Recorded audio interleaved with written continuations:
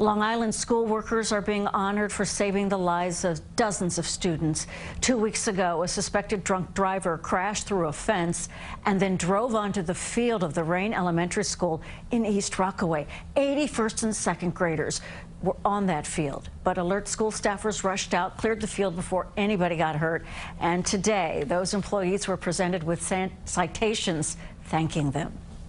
They grabbed the children, they brought them to a safe place.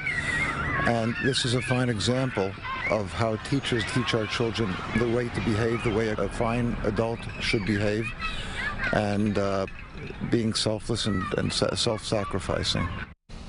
The driver of the car was arrested and charged with DWI.